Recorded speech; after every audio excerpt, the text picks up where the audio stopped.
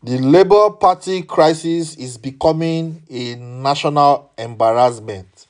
Imagine shouts of "Ole, Ole," a Yoruba word for thief, rent the air as Lamidi Apapä, factional Labour Party chairman, made his way out of the appeal court today.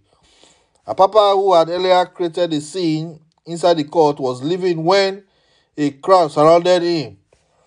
The politician, who was being shielded by policemen, struggled to get to where his car was parked, but the crowd kept trailing him, recording the incident with their phone. The incident became more dramatic when someone in the crowd removed Apapä's cap and fled. He had attempted to speak with a group of journalists after the proceedings, but the continuous noise disrupted the process. Apapä eventually walked away, but he was overshadowed by the crowd. He attempted to speak with a group of journalists after the proceedings. Secretary of the Presidential Election Petition Court, Josephine Ekperobe, quickly moved in to ensure normalcy. Later, when the Labour Party matter was called, Obi and the party women leader, Dudu Manogo, introduced themselves on the records of the court, but when Apapä stood up to introduce himself as the national chairman, the presiding justice of the court, Justice Aruna Samani, requested him to stop the introduction as the court would not recognize the national chairman on record. Bure, who sat next to Obi, did not, however, attempt to introduce himself. My country people, abeg, make una watch this video of wetin happen for court today. Not be small disgrace. This man disgrace himself.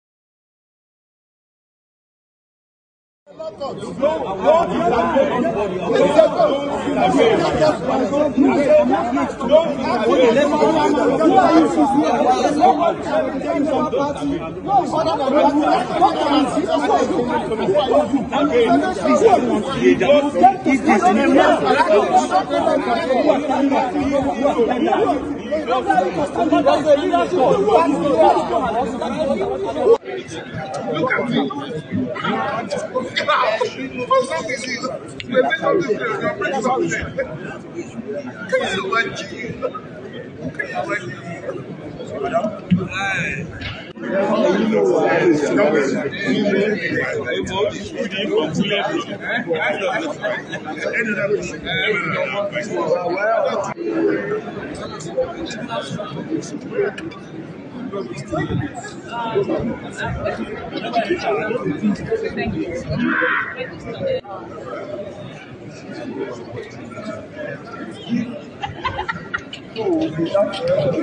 Thank you, sir.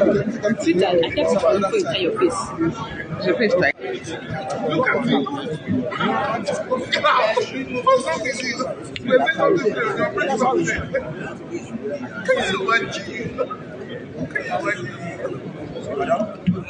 My country people, una don see as e be now. You see this Lamidi Apapä.